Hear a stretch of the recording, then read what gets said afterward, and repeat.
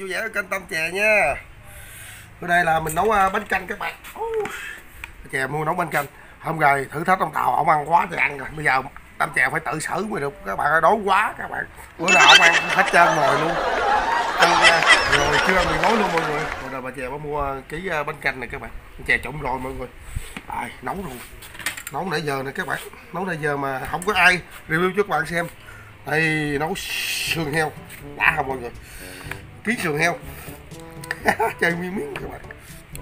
Trời đất trời, các bạn biết không, vớt ra vậy đi để nó mềm ăn không có ngon. Ông Tàu khoái ăn mềm chứ ông Chè không khoái ăn mềm các bạn. Nào nhìn thấy sướng không mọi người. Thôi bây giờ chắc mình để bánh canh vô đây nha các bạn ha, bạn cho coi như là nó nóng đi ha mọi người. Để dùm công lên nè mọi người, 1 ký luôn. Wow, cho ông Tàu nhịn luôn. Mình phải bơm trước, để ông lại ông kêu thử thách nữa.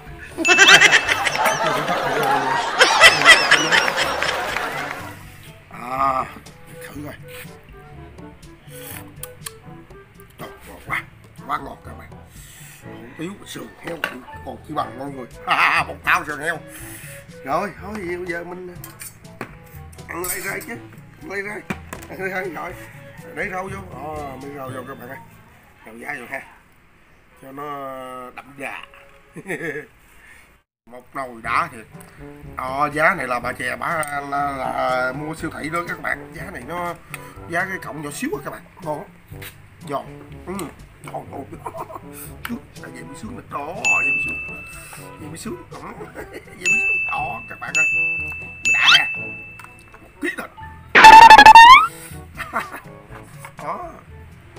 Đấy ông lại giờ này gần 11 giờ rồi các bạn ơi, giờ gần 11 giờ rồi. Em tiếng ai vậy em? Tiếng ai vậy em? Tiếng Thách. Cái gì? Tiếng ống nữa kìa các bạn. Đâu? Tới giờ. Bữa nay lén ống không điện thoại mà cũng có tiếng ống các bạn. Đâu? Đó. Ông đi đâu đấy? Nghe gì thách này không nghe gì hết trơn hả? Đâu thử gì đâu. Này không có gì hết. Này không có thử mà cũng không có thách nữa các bạn. Đâu thử thách gì đâu. Đấy. Có gì ăn không? Có nồi này của tôi. Có nồi này của tôi nè. Chiên miếng đi, mình ăn cho hết. Nói trời chứ bây giờ nồi này bữa nay em thích ăn thử thách mình em luôn á. Anh thích ăn hay gì? Vậy chứ bây giờ đói quá. Ăn hết này không? Ăn hết thì thử thách. Chơi luôn chứ. Ký bánh canh với ký sườn heo nó trời nguyên nồi nè. Cầm thử coi. Chơi luôn chơi. Cầm thử. Được rồi, cái này làm được. Đưa cho các bạn coi ơi. Các bạn ơi, cái này Tâm Chè tính ăn một mình mấy bạn. Thích chơi phải không? Đó, ăn hết nồi này. Cho 500 luôn á, dứt chơi không? Chơi luôn các bạn ơi. Dứt luôn. Vậy ăn luôn hả? Vậy bữa nay em nhịn nữa hả? Chứ sao giờ? Trời ơi, bữa nay nhịn nữa rồi các bạn ơi. Rồi các bạn đón xem coi anh Tàu ăn hết không nghe các bạn. Không vậy giờ là do ăn thử thách phải không? Giờ Tâm Chè thử thách mình luôn rồi các bạn ơi. Cho 5 xị các bạn. Nè, thử thách thiệt luôn hả anh Tàu? Đây nè các bạn. Tâm Chè nói mình ăn hết cái nồi bánh canh nè, Tâm Chè cho được 5 xị nữa các bạn. Trời đất ơi. Thiệt hả? Đâu 5 xị đâu. Thiệt. Tiền thiệt hay tiền giả không trời?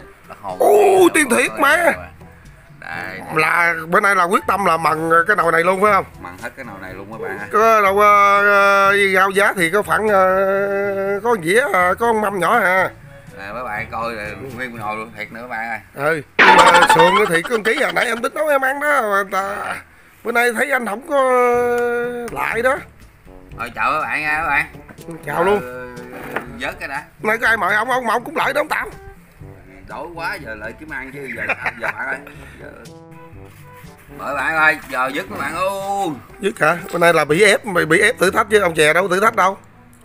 Thôi ăn nguyên cái giá luôn, đáng lẽ cái này phần ông Chè hưởng sấy đó nha anh Tàu. Đây lấy cái lọc con Chè rồi. Được các bạn ơi. Đâu sườn đâu. Trời đất ơi. Quá trời bự luôn các bạn ơi. Đã. Ăn kéo không anh Tàu, lấy kéo không? Khỏi bạn ơi. Mềm mà. Thôi ơi nãy giờ em về em nấu đó. Em tính bữa nay thử thách luôn á. Ăn mình luôn á.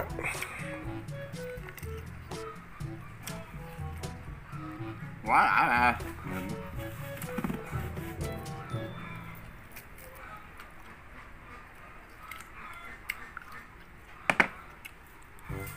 thao đó để làm gì? Để cho cô tin cô tuấn đó hả? Tuấn bạn ơi. Trời ơi, ông thêm một nồi luôn. Khoan coi. Bữa ngồi thịt luôn, ngồi canh thịt luôn. Quá trời, quá cả các bạn ơi. Quá xá trận này rồi mọi người ơi.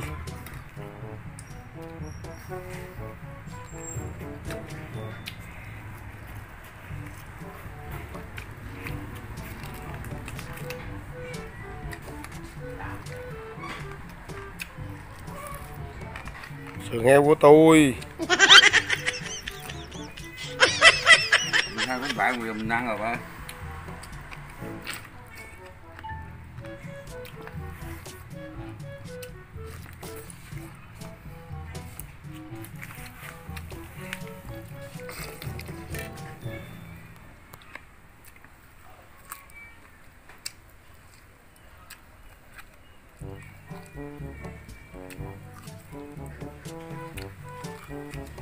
Bắt được thật mà.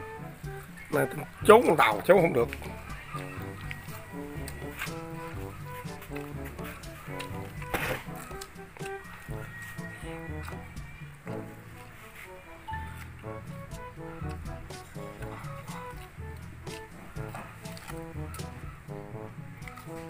Đó bạn ơi.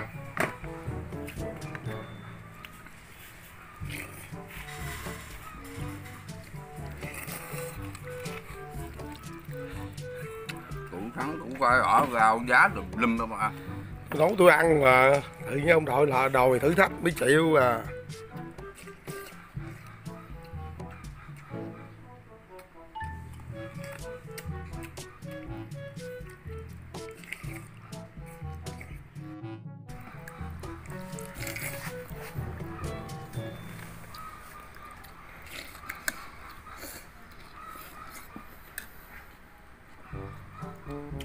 Thường nữa bạn ơi. Cắt ra, kéo cắt rồi. Kéo xử luôn anh. Cắt Sườn này ốp nướng này ơi, cho Thánh ăn đầu chọc ăn còn 5 kg, Thánh ăn đầu chọc ăn 5 kg luôn. Bánh chè mua quá trời mua luôn. Này là bạc quả cho bự luôn đó bạn ơi, thịt dữ lắm các bạn ơi.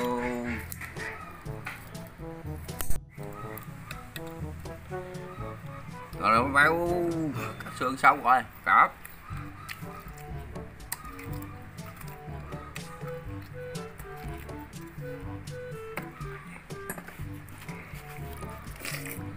Đó, ông cạp sao cho sạch chứ đừng như hôm qua xếp kêu nha. Wow, ông chơi một nồi luôn các bạn ơi.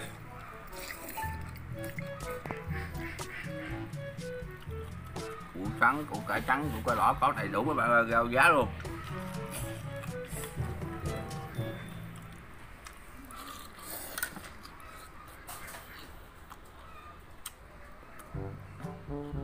Được các bạn ơi.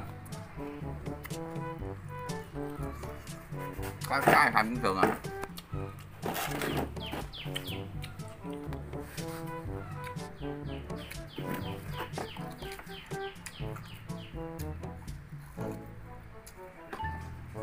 Không.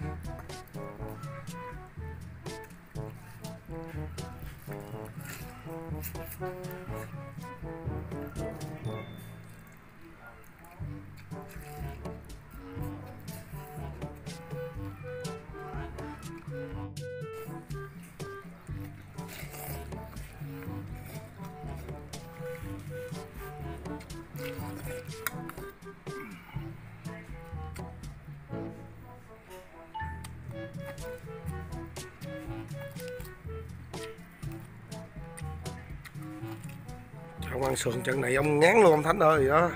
Nãy để tôi ăn là được rồi.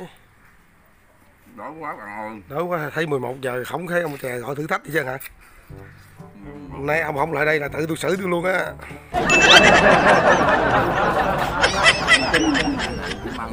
Đâu có sườn nhóc hết trơn.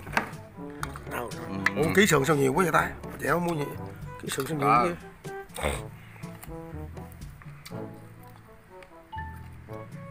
Đó là bạn ơi.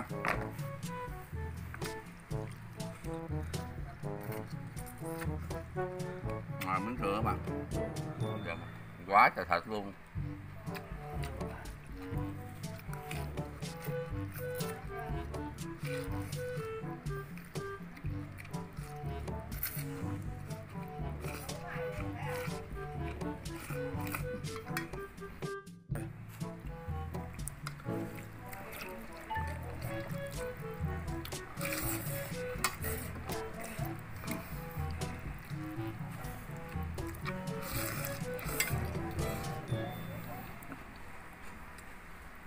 Trường ba nay gì mà trời nắng quá trời, anh Tàu ơi, đi làm nó nắng gì mà thấy sợ luôn Tàu ơi. Nắng trời nắng này em tính nấu nồi bánh canh này ăn giải nhiệt nè, giải nhiệt cuộc sống, nhưng mà không ngờ anh giải nhiệt em hết 5 xị rồi.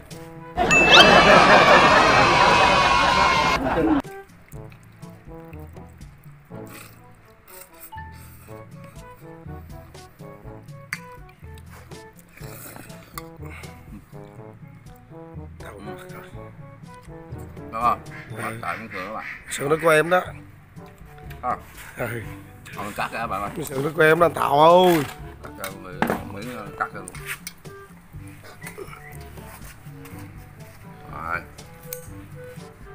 Quá là nghe cục căng các bạn. Lắm. Sườn non mà.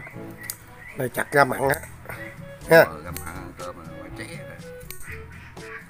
Mình có món này ngon các bạn. Rồi cắt hết rồi các bạn ơi. Quá trời bộ nồi luôn các bạn. Con bự quá không cặp không được các bạn. Đâu. Đây. Nè các bạn. À. Mới cắt ra đó bạn. Rồi bóp đi anh Tàu ơi. Rồi. Em đói bụng quá Tàu. Em đói bụng rồi anh Tàu ơi.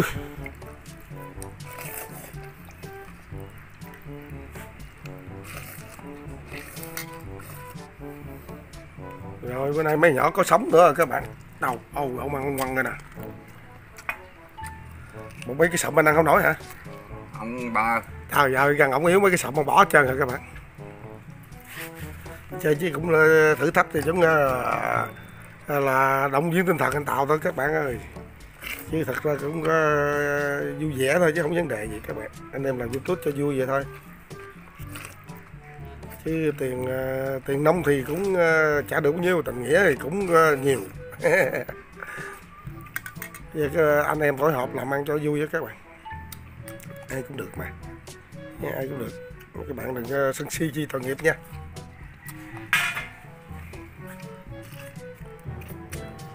Không chơi nồi chứ chơi thao không à. Hôm nay tao chè tính ăn.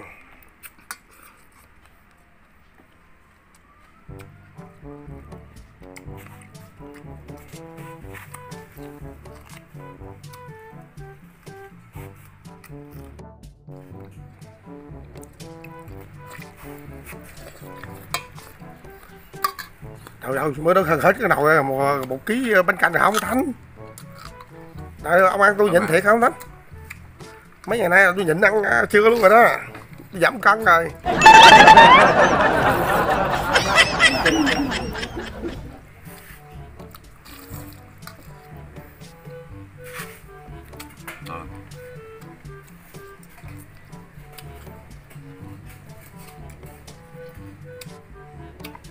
Đừng nữa các bạn ơi, ăn nước mắm nữa các bạn ơi. Rồi đóng xương đó thì cho nhớ em cho cô tiên.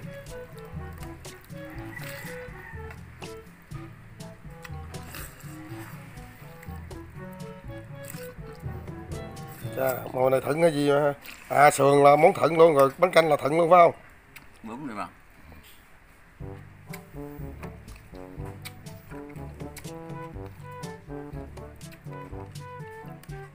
Cái dãy nước các bạn ơi.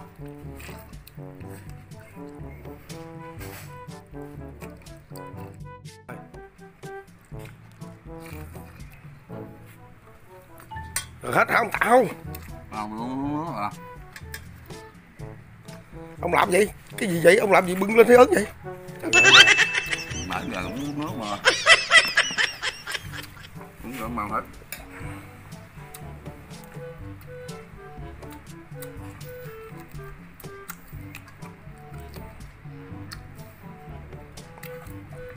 Còn không găng các bạn ơi.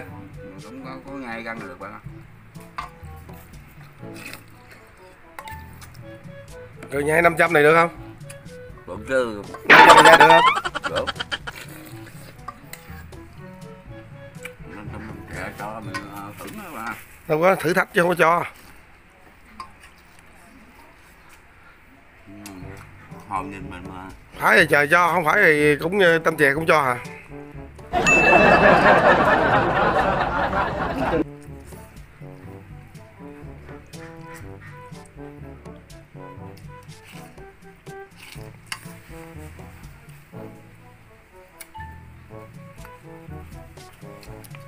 Đừng có đâu.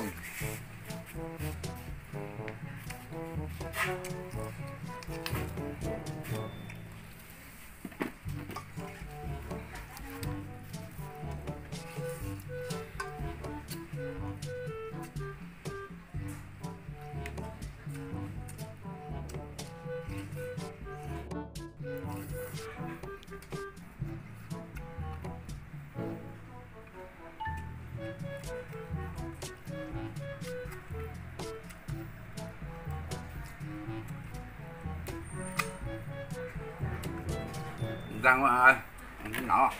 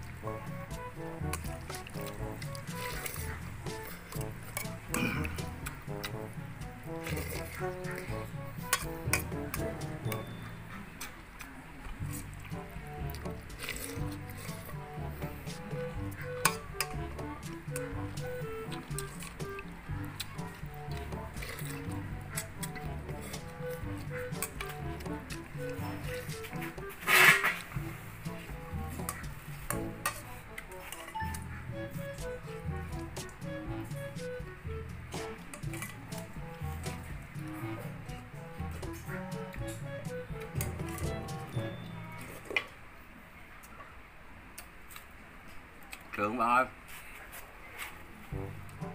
Chứ đâu có món gì khác đâu, có món sườn đâu mà. Trời. Ký rồi.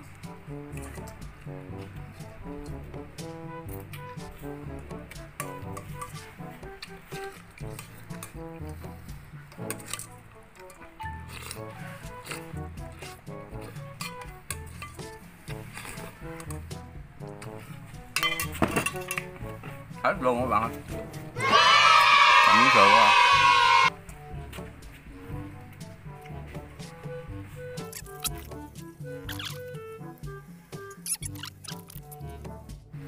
Nói nữa bạn ơi. Luôn bánh canh luôn bạn. Rồi hết tờ 500 luôn hay gì? Tờ 500 đưa đây. Trời. Đưa đây. Ông đưa tờ 500 cho tôi. Vô đây luôn các bạn ơi. Là 500 của Tâm Chè bạn. Vô cái áo mình luôn. Thôi vậy là ông Thọ ông ăn hết trơn cái nồi bánh canh rồi các bạn ơi, Tâm Chè chỉnh rồi. Rồi xương này thì cho mấy em đi các bạn. Rồi. Vậy Tâm Chè và Thánh Ăn Cái Tàu xin bye bye các bạn nha. Hẹn video lần sau nha mọi người. Bye bye.